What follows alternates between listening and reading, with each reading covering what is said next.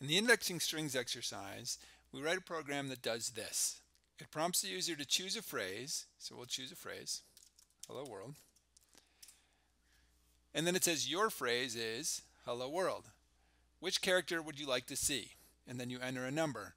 So if we enter 4, character number 4 is O, and that's the O in hello. Remember, the H is character 0, then the E is 1, the L is 2, the other L is 3, and the O is 4. If we run it again, choose a phrase. Howdy there. Which character would you like to see? Let's say 7. Character number 7 is H. The challenge to this exercise is to return the character that the user thinks is at that number. In other words, instead of starting with 0, we start with 1. So character number 4 in hello world would be the second L, H-E-L-L. We start with the code shown here, and we'll delete this line. It says replace this line with your code. So the first thing we need to do is prompt the user to choose a phrase.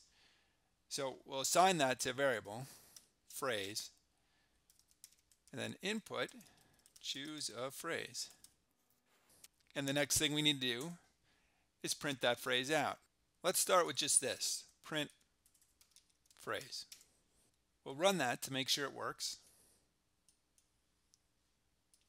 Choose a phrase, hello world, hello world.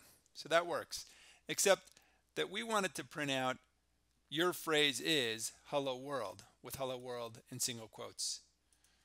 So the first part of that is your phrase is and a single quote. Like that. And then we separate the next argument with a comma, phrase, and then another comma, and then we need to close single quote. So let's run that.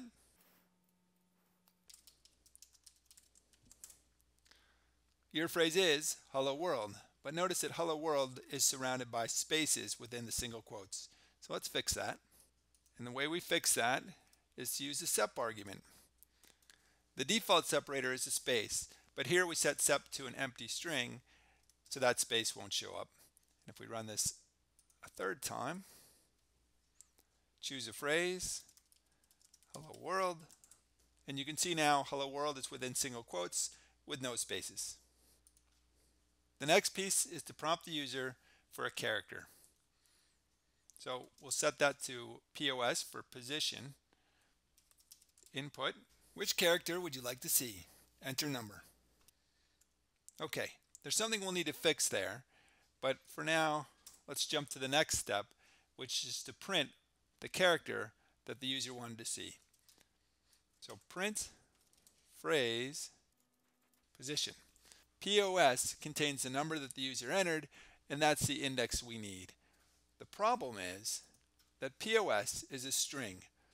When we prompt the user for input, whatever they input is returned as a string. And what we need here is an integer. So we can fix that with the int function. And now this should work just fine. Your phrase is hello world. Which character would you like to see? 4.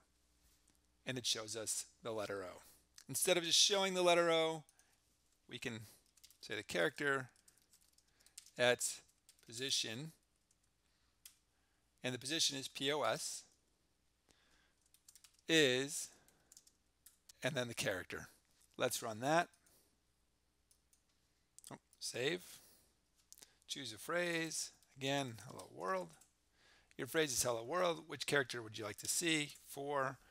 The character at position 4 is O, except that the user doesn't think that the character at position 4 is O. The user thinks the character at position 4 is L. So let's fix that. And the way to fix that is simple. We can just subtract 1 from int position here. There are different ways of doing this, but essentially when we output the position, we want to output what the user actually thinks the position is, so what they entered. But when we output the character, we want to start with 1 character before the number that the user entered. One other thing we'd like to do is to get single quotes around that character. In order to do that, we need to add some spacing. And then again, set the separator to an empty string. All right, let's run it. Choose a phrase, hello world, character number 4, and the character at position 4 is L. Very good. Next up is a reading on slicing, and then an exercise on slicing, which we'll review in a presentation.